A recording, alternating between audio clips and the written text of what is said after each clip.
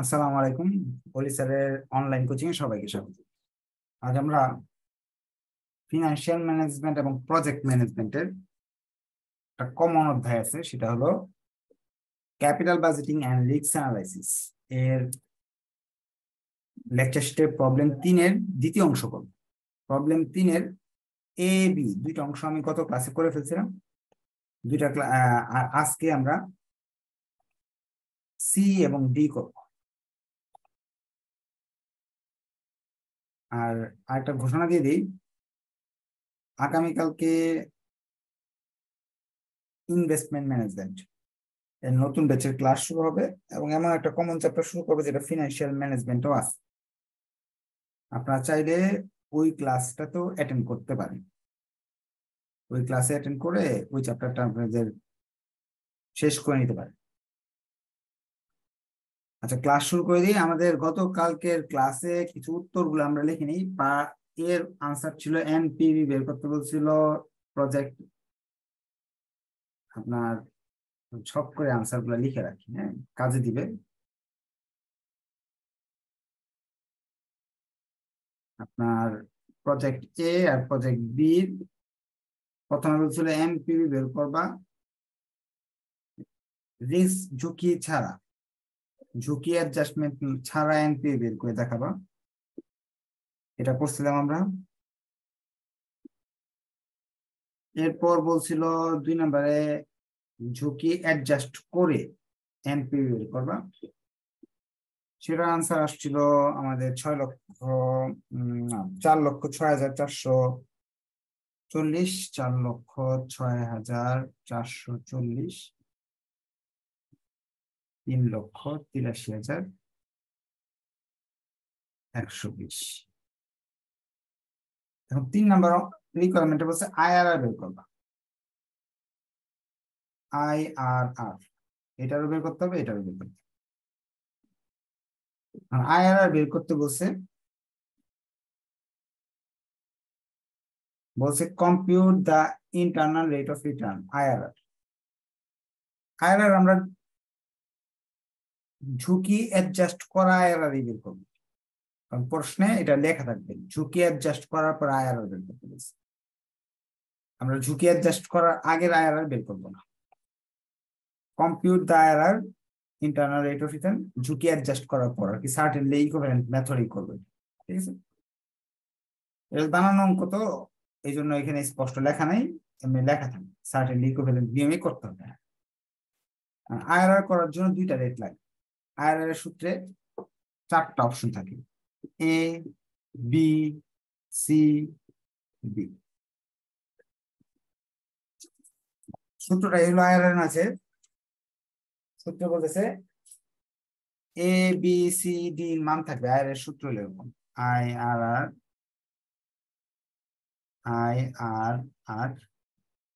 এ plus C D minus C minus D B minus এ, এরকম একটা সূত্র। এতে বোঝা হলো ছোট হার,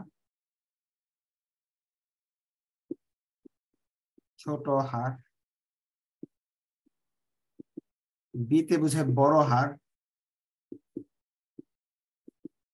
সিতে বোঝায় হলো পজিটিভ এনপিভি, ডিতে বোঝায় negative NPV.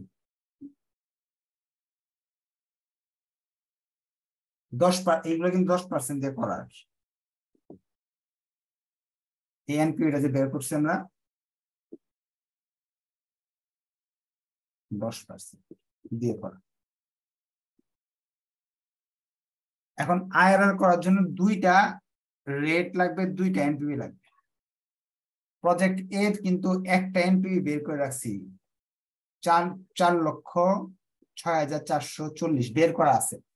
So positive NPV 4,06,440 ফ্রিতে বের করা আছে। আপনি যদি চান যে না আমি আরেকবার করব, করে এনপিভি বের করে নেবেন, পজিটিভ এনপিভি। তাহলে এই নেগেটিভ এবং রেটটা কত? 10%। তার মানে একটা করা আছে আমাদের ফ্রিতে, 2 নম্বর রিকোয়ারমেন্টের জন্য এই জিনিসটা পেয়ে গেছি।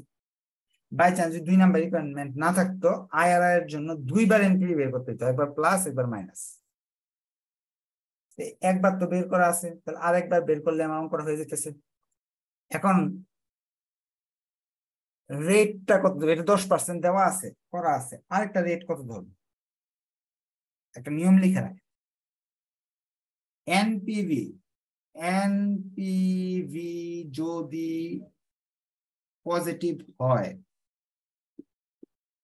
রেট প্লাস করতে হবে, বাড়াতে হবে, বৃদ্ধি করতে হবে,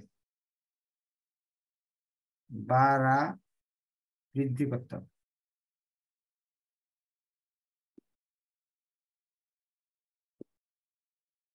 আর প্রথম যদি এনপিভি যদি মাইনাস হয় রেট কমাতে হবে।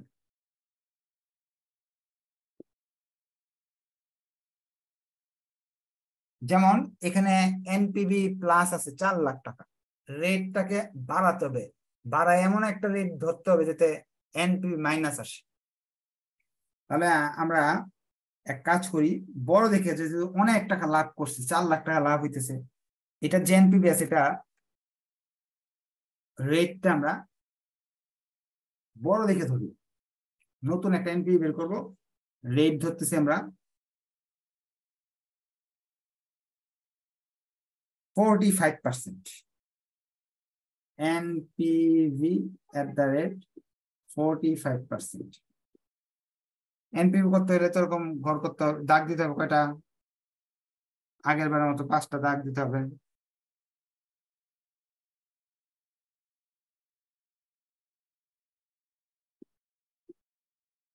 টাকাগুলো উপরে লিখতে হবে, অর্থাৎ আগে যে অঙ্ক করছি সেম অঙ্ক করব। আগে যে এই সংখ্যাগুলো 1 লাখ, 2 লাখ, 2 লাখ, 3 লাখ, 3 লাখ এগুলো লিখছিলাম, এই সংখ্যাগুলোতে গুণ করছিলাম, 95, 90, 85, 75 এইগুলাতে গুণ করতে হবে। নিচে শুধু 10% দিয়ে আগের বার করছিলাম, এবার 10% দিয়ে বা 8% দিয়ে আগের বার করছিলাম, এবার 8% দিয়ে করবো না। এবার আমরা পার্সেন্টটা চেঞ্জ করব। এখানে একটু ভুল আছে, এটা 8% ছিল, 10% লিখে রাখছি, এটা 8% ছিল, আর এটা ছিল 10%, এখানে 8 হবে। আগের বার কি ছিল, এখানে লিখছিলাম হলো 1 লাখ গুণ 0.95, 1 প্লাস কি এর মান লিখছিলাম 0.8, পাওয়ার লিখছিলাম 1, এবার 8 লেখা দিলাম, লিখতে হবে 45.45। আপনি এটা ধরে নিচ্ছি 45, আপনি 50, 60, 40 ইচ্ছা মতো করতে পারেন। তাহলে এখানে চেঞ্জটা হচ্ছে, এখানে 45 দিয়ে আমাকে অঙ্কটা করতে হবে।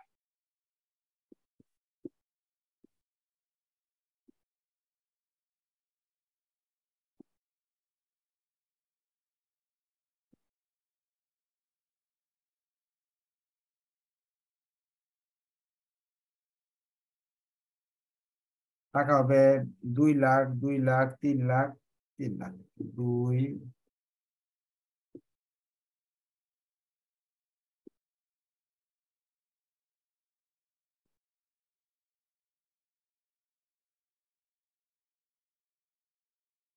90, 85, 80, 75।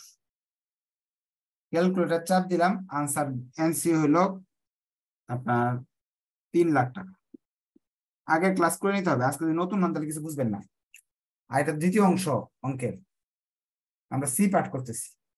আনসার আসলো, আনসার দেখাইলাম না আপনাকে করে, -3,715 টাকা, মাইনাস -3,715 টাকা। তাহলে বড় হার হলো 45%, আনসার আসছে -3,715 টাকা। তাহলে আইআরআর করতে গেলে এই 4টা জিনিস লাগবে, দুইটা এনপিভি লাগবে, দুইটা রেট লাগবে। যেমন দুইটা এনপিভি, এই যে একটা 8% পাইলাম এনপিভি, পাইলাম এটা 45% এনপিভি, এটা পাইলাম। এখন আইআরআর এর সূত্র ব্যবহার করবো, এটা প্রজেক্ট এ করতেছি।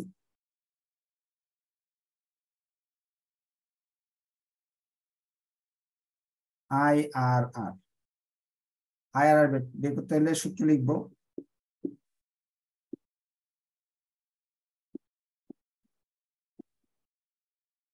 এর মান হলো ছোট হার 8%, সি এর মান হলো পজিটিভ এনপিভি,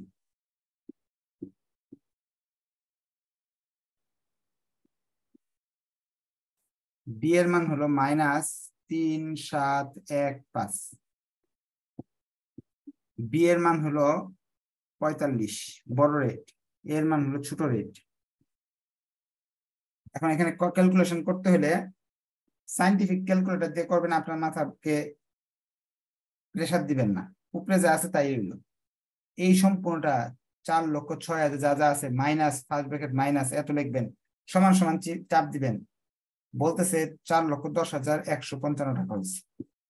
মাইনাস মাইনাসে প্লাস হয়, এটা আপনার বুঝার এত দরকার নাই, আর বুঝলে তো ভালো। এটা দিয়ে এটা গুণ করবো, এটা দিয়ে ভাগ করবো, যে সংখ্যাটা আসবে এটার সাথে যোগ করব, উত্তর আসবে 0.4466 অথবা 44.66%। তাহলে আমরা আইআরআর পাইলাম, এটারটা 44.66%। প্রজেক্ট বি টাও এভাবে করতে হবে, প্রজেক্ট বি সেম কাজ করতে হবে। প্রজেক্ট বি এর জন্য এ বি সি মান আমি দেখি। প্রজেক্ট বি করতে গেলে ছোট হার হলে 8% রেটে 3 লক্ষ এত, ছোট এনপিবি বলে পজিটিভ এনপিবি এটা আছে। এখন আমাকে এমন একটা রেট ধরতে হবে যে রেট দিয়ে আবার নতুন করে বির জন্য করতেছি অঙ্ক,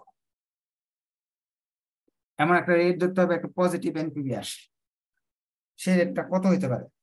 আমরা যেহেতু অনেক টাকা লাভ হয়েছে 50% ধরলাম, সাধারণত এরকম অঙ্ক থাকে না, 20% দিয়ে করলে হয়। 50% দিয়ে করলে এই সূত্রের জায়গায় 50 লিখতে হবে, এখানে এগুলো সব চেঞ্জ হবে না, সব চেঞ্জ হবে। বি এর জন্য যা যা আছে এগুলো লিখতে হবে, এই জায়গায় 50 লিখতে হবে, এখানে 50 লিখতে হবে, এখানে 50 লিখতে হবে, এখানে 50 লিখতে হবে, এখানে 50 লিখতে হবে। উপরের টাকাগুলো তো প্রশ্ন দেওয়া আছে, 2 লাখ, 2 লাখ, 3 বার 2 লাখ, 2 বার 3 লাখ।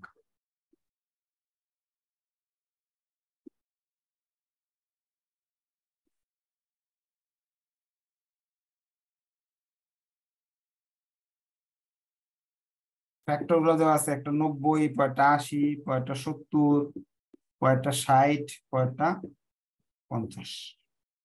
ক্যালকুলেশন করলাম, মান আসলো 5,516 টাকা মাইনাস 5,516 টাকা মাইনাস 5,516 টাকা।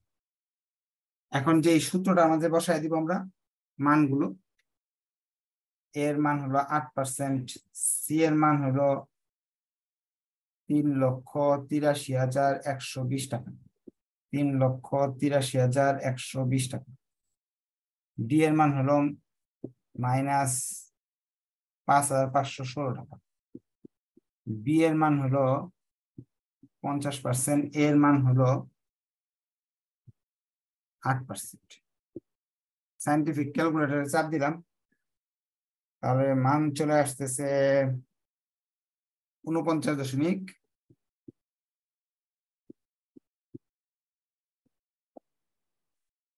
আজকে ক্যালকুলেশন দেখাইলাম না, যেহেতু আপনাদের আগে এগুলো করানো হয়েছে অনেকবার।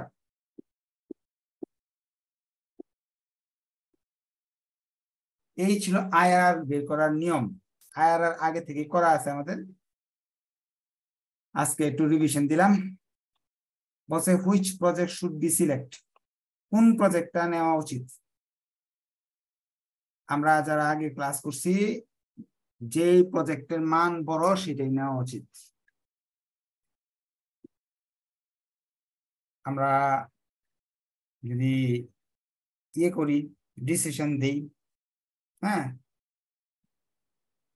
এটার ক্ষেত্রে বি বড়, বি নেওয়া উচিত। এটার ক্ষেত্রে এ নেওয়া উচিত, এটার ক্ষেত্রে বি নেওয়া উচিত। যেটা বড়, যেমন এই দুইটার মাঝে বড় কোনটা, এটা না, তাহলে বি। এই দুইটার মাঝে কোনটা বড়, এটা বড়, তাহলে এ। এই যেটা মানে কোনটা বড়, বি। যেটা বড় হবে সেটা সিদ্ধান্ত নিতে হবে। এরকম তিনটা জিনিস দিয়ে সিদ্ধান্ত নিতে বলবে না, বলবে একটা জিনিস নিয়ে, ধরেন বলবে এটা নিয়ে সিদ্ধান্ত দাও। তখন আপনি লিখবেন company should select project A. Project A select করা উচিত because it's NPV is higher. এই যে আমি লিখে দিচ্ছি।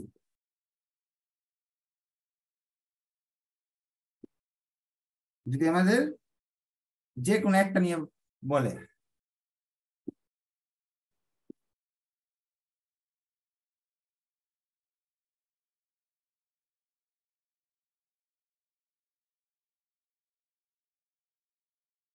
কারণ লিখে দিলেন বিকজ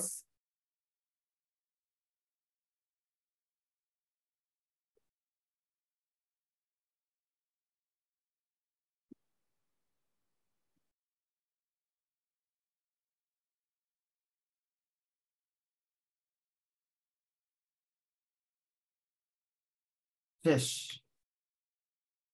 যদি বলে এটার আলোকে বলো, তাহলে লিখবেন project be should be selected because it's NPV is higher.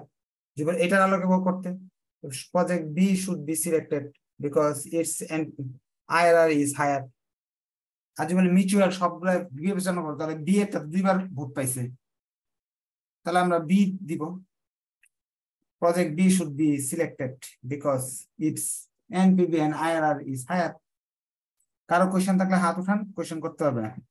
কথা থাকলে, প্রশ্ন থাকলে হাত উঠান, প্রশ্ন করেন,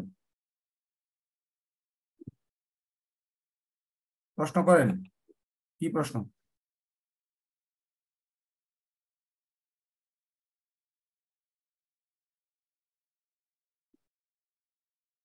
কথা বলার অনুমতি দেওয়া আছে, বলেন। স্যার আসসালামু আলাইকুম। ওয়ালাইকুম আসসালাম, বলেন। স্যার আমরা রিকোয়ারমেন্ট এর মান দিয়া কেন আইআর এর মান বের করলাম না? আচ্ছা, এটা প্রশ্নে বলে জানাই যে এই জন্য এটা প্রশ্নে এই সবসময় সার্টেনলি ইকুইভ্যালেন্ট মেথডেই আয়ের একটা বের করতে বলবে। এখানে তো একটা বানানো ও সব সব মেথড শেখানো হয়েছে, তো এই জন্য আমরা হ্যাঁ। বি নাম্বার এর অপশন অনুযায়ী সার্টেনলি ইকুইভ্যালেন্ট নিয়ম অনুযায়ী আয়ের বের করতেছি। আর আচ্ছা স্পষ্ট ঠিক আছে। প্রশ্নে বলে দিবে এরকম ভাবে। যদি আপনাকে এ নাম্বার রিকোয়ারমেন্টের কথা বলে, তাহলে সুন্দর করে এখানে যেরকম বলে দিচ্ছে আনএডজাস্টেড, এরকম বলে দিবে আনএডজাস্টেড আইআরআর বের করো। তখন আমরা এর আলোকে বের করবো, বি এর না। আচ্ছা, আর না বললে ওই সাডেনলি ইকুইভ্যালেন্ট হ্যাঁ দিয়ে হ্যাঁ, বের না করবো। বললে তো আপনাদের, তো আপনি তখন বড় ক্লাসে পড়েন বা এই এই এই আমাদের তো এই এনপিভি তো শেখানো আগে হয়ে গেছে, ফিনান্সে আমরা শিখছি, হ্যাঁ। এটা তো আর নতুন করে এখনো শিখাবে না। এখন এইটার কাজ রিস্ক অ্যাডজাস্টেড চ্যাপ্টারের নামে তো বলা আছে যে রিস্ক অ্যানালাইসিস। কিছু না বললে বুঝে নিতে হবে, রিস্ক রিলেটেডটা করতে হবে। ঠিক আছে। আচ্ছা আচ্ছা ঠিক আছে স্যার, থ্যাংক ইউ। আচ্ছা, আরো মনে হয় কারো কোয়েশ্চেন নাই? এটা একটু জটিল অঙ্ক ছিল। সব অঙ্ক তো সহজ হবে না, দুই একটা অঙ্ক জটিল হবে। তা আজকে এই পর্যন্ত থাকলো, নেক্সট ক্লাস ইনশাআল্লাহ দেখা হবে। ধন্যবাদ সবাইকে, আসসালামু আলাইকুম। ও নেক্সট ক্লাসটা আপনাদের অফ থাকবে, নেক্সট এই মঙ্গলবারের ক্লাসটা একটা ক্লাস অফ থাকবে। ফোর্থ ইয়ারের এক্সাম শেষ হয়ে যাবে এই মঙ্গলবারে, আপনার ম্যানেজমেন্টের ফোর্থ ইয়ার শেষ হয়ে যাবে, পরে আর আপনাদের কোনো ঝামেলা হবে না। ওই ক্লাসটাই অফ থাকবে, পরবর্তীতে আপনারা আবার ক্লাস করতে পারবেন এই নিয়মিত ইনশাআল্লাহ।